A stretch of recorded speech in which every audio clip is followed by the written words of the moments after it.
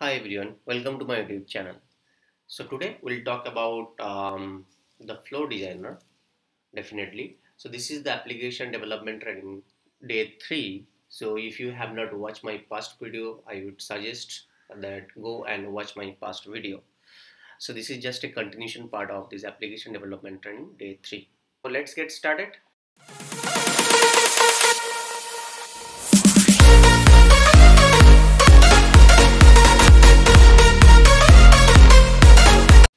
So in our past video, you can see that the patient record, the table was created, and if we click the new record, the state is a drop down and it's a new state, right? So I'm going to uh, make it read only for the time being. Right click and configure dictionary and make it read only so that nobody can be able to uh, manually update this state.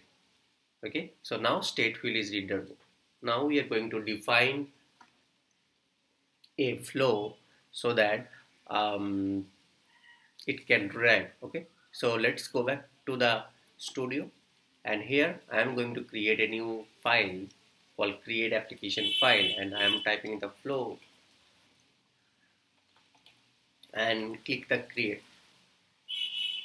So once I click the create, it will open a pop-up, and here is the options called flow and subflow. Definitely we are going to create a new flow called.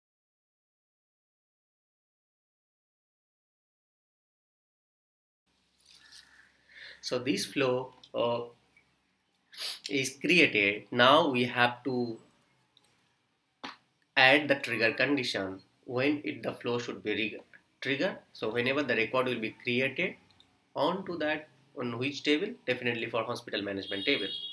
So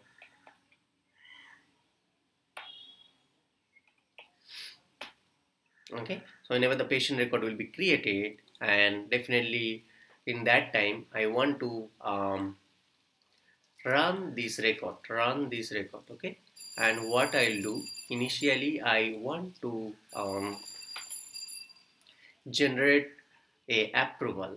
Okay, so I'll ask and generate a approval, and from here I'll select that patient record, and um, that's it. I'll scroll down and go back and approve. So here I'll select that the options called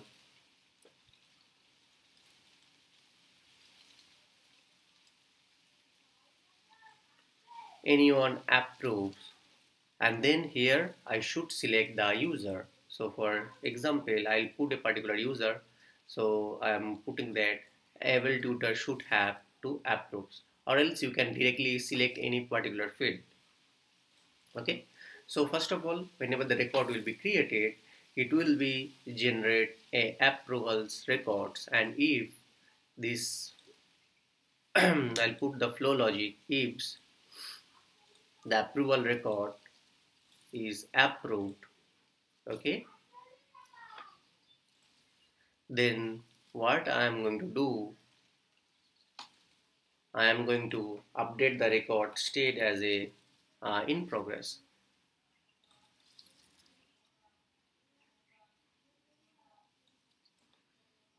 Okay, so I'm selecting the trigger record, patient record, and here state I am marking as a in progress. So what happens, I'll put one more condition here, flow logic else I will update the record as a complete.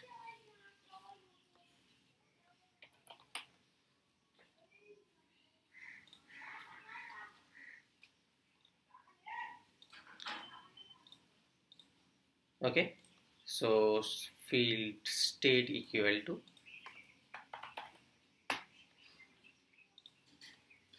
complete. Okay, so two things happens here. First of all, you can see it will ask for approval. Once it is approved, it will update the record equal to in progress. If it is not approved, the record will be marked as a complete. So let's save this flow and click the activate.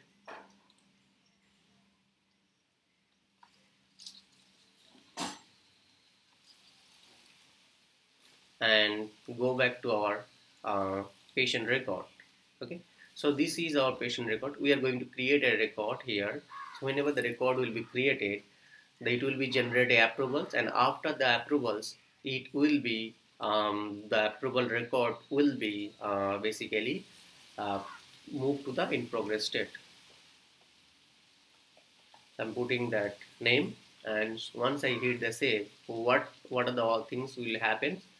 So first of all, the first thing will be happen created by will be populated, and then that notification should be triggered. Along with that, it should generate approval. So let's save that.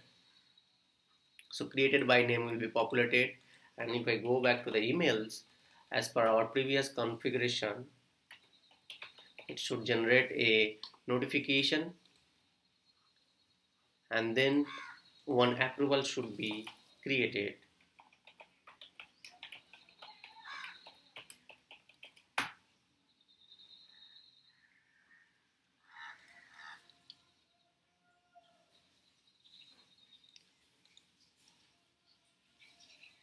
So you can see one approval record is created here for Avel Tutor.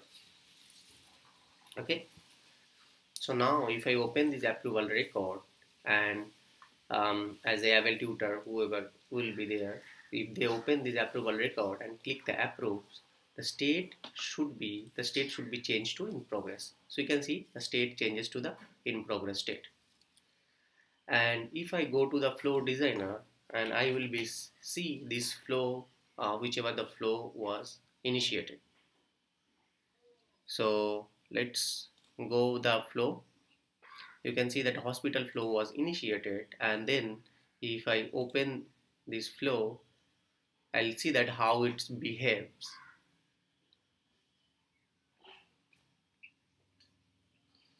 So you can see the patient record is created, ask for approval, it's approved, and it's update the record as a in progress state. Okay, so that's how you can define a flow and derive for further. Okay, so the state is now in progress state. Okay, so the next things we are I'm just trying to show you that I'll show the UI policy a little bit. So let's go back to our studio and go back to the forms.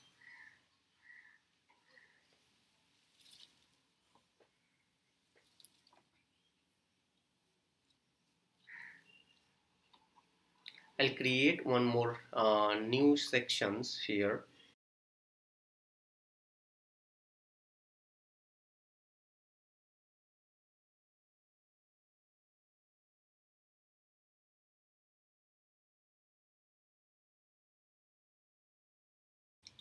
So to discuss about that UI policy, so first of all, if you see in the hospital management, if I click create new record, every time the patient details fields or the fields is showing, displaying, right? So what we want here, basically the patient details fields or patient details, this field will be only available and mandatory once your state is in progress, right? So what happens when someone come to that page and create a record, that record will be in the new state and it will be generated approval, right? So after approve the record, the patient details fields will be in progress and mandatory. Okay, so let's build that. So I'm going to studio and click new and type UI policy and click create. So it will create a UI policy, and then the table name I should put as a hospital patient record. And here the short description, whatever short description you can put, you can mention here that make read only. It doesn't matter. Okay. Scroll down, and here I am going to put the state is in progress and submit. So it means that whenever the state is whenever the state is in progress, I want to make the patient record field as a mandatory and patient details fields as a mandatory true and visible true and submit. So that's the how you can make that create a UI policy. So in the UI policy, you can make only three changes. So using the UI policy only, we can make three things. One is the mandatory, visible, and read only. So our case, we created a patient's UI policy, and then this UI policy, I make that mandatory true, visible true, and read only leave as it is when the state is in progress, right? When the state will be in progress, these two things will be happens. Apart from the in progress, it will be act as a reverse. So let's go back to that our patient record now and type the hospital.